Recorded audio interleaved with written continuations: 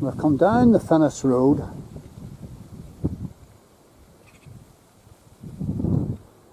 and I've come along the Slieve Croob scenic route, and I'm now hitting the junction of the Carreg Road, and I'm coming to Slieve Croob scenic loop again, and Leganani Dolman, and this is where I'm after. I'm after this Finnis Souterrain, and it's well signposted here. And I've just come along this Carreg Road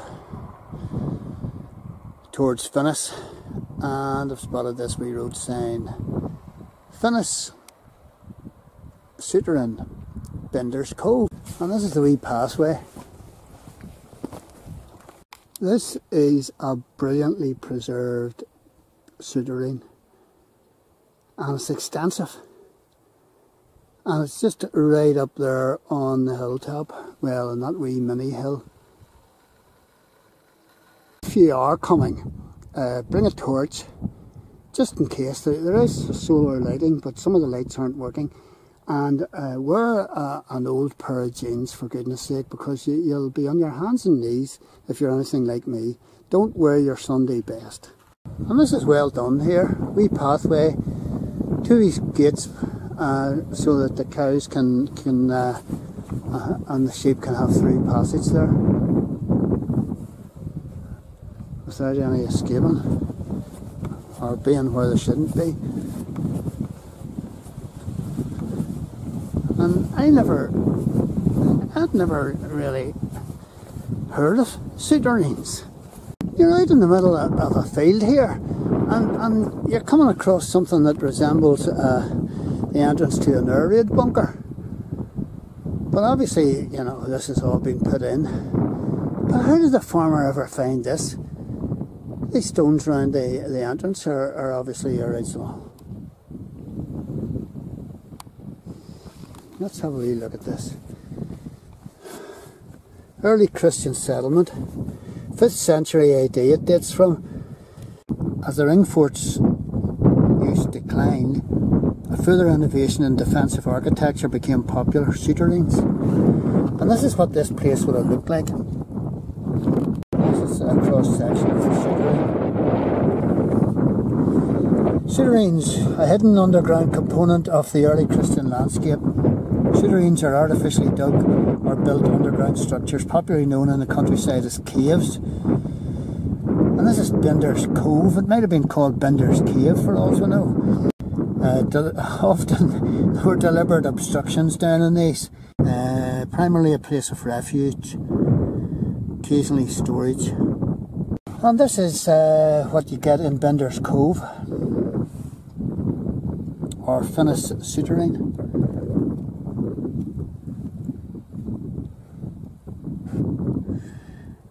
And they're saying here that there might have been actually specialist builders of these souterrains that went from place to place. And look at this. Lighting has been provided in the souterrain.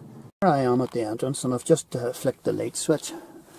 Now there's a very low lintel here, so I'll just have to crawl through it.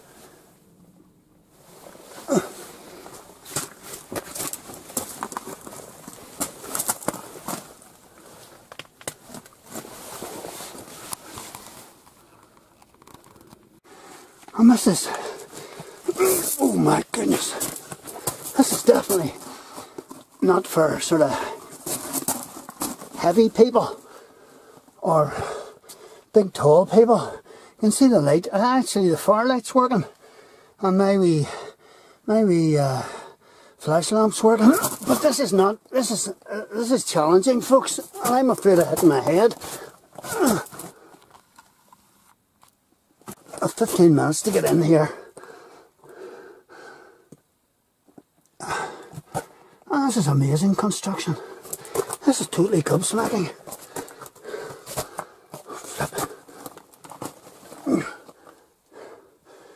I'm like down a miner's tunnel, and if you have claustrophobia, don't be coming down in here either.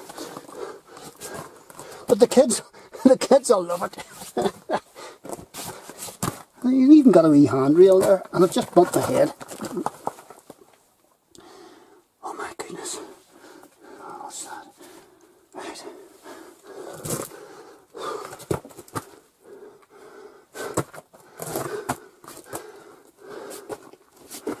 And there's another path run the way off here. I think that's a bit of a dead end, maybe to fool people. Or is it a dead end? I can't even tell.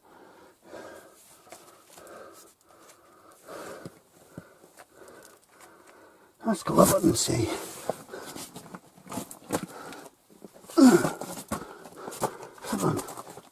I'm feeling my ears here. It's amazing to think that somewhere else did all this construction work. All those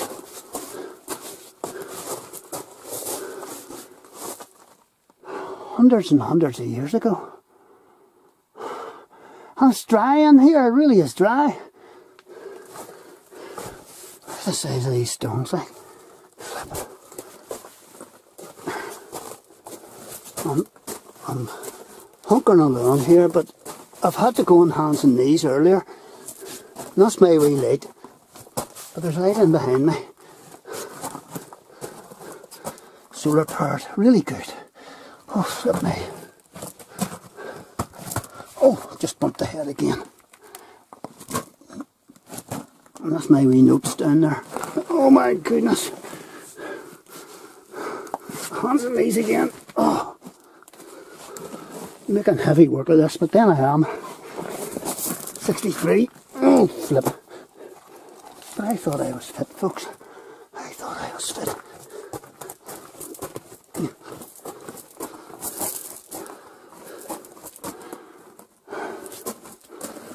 This is quite a long passage.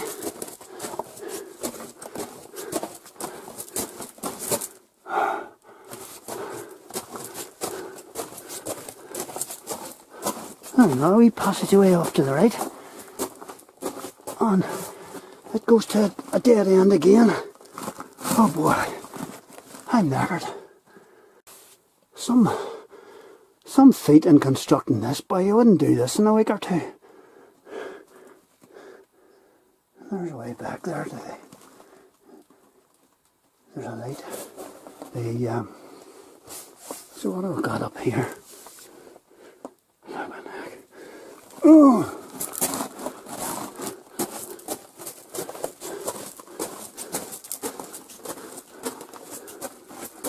Should be another light on there, but obviously there's a lot of people have brought wee candles, and obviously have had a party down here. And there's a wee cupboard in here.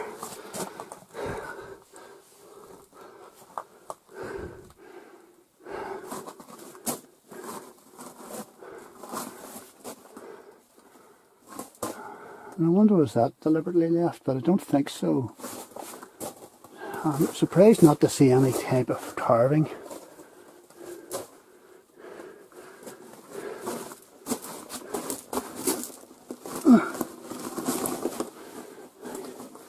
I'm just going to show you the roof. They're like stone railway sleepers put across here. Of course they're not stone, or they're not railway sleepers. Boy, I'm soaked in sweat here. This is just amazing.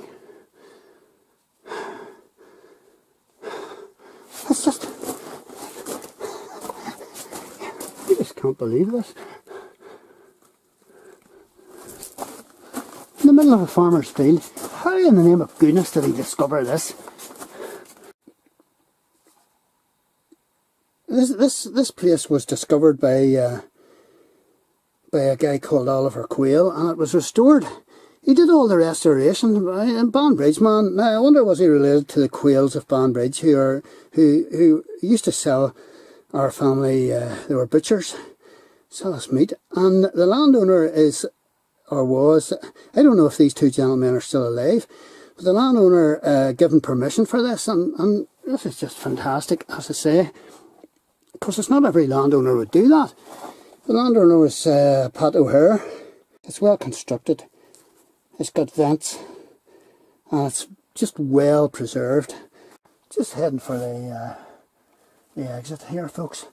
And this is so like the inside of the new Grange passage tomb at Noath. But that's what it would remind you of, a passage tomb.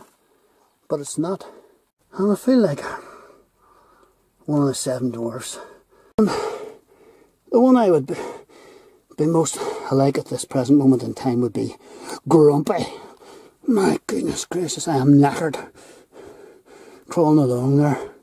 But it was well worth it. This is an experience, folks. This is brilliant. And you pay nothing. It's just you have to find the place. But hopefully you'll come.